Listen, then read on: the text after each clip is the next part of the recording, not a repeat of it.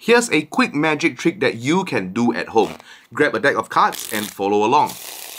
All you need to do is to take 9 cards, 1, 2, 3, 4, 5, 6, 7, 8, 9. Deal them in a row like this, put the rest of the cards away.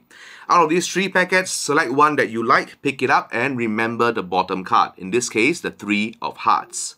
Take this one, put it on top of any packet that you like, and then pick up these and put them on top like so. Next, you need to spell your card out. Mine is the 3 of hearts, and this is how you do it. T-H-R-E-E 3. Put the rest of the cards on top. Pick them up. Off, O-F, off. Put the rest on top. Pick them up. And hearts, H-E-A-R-T-S.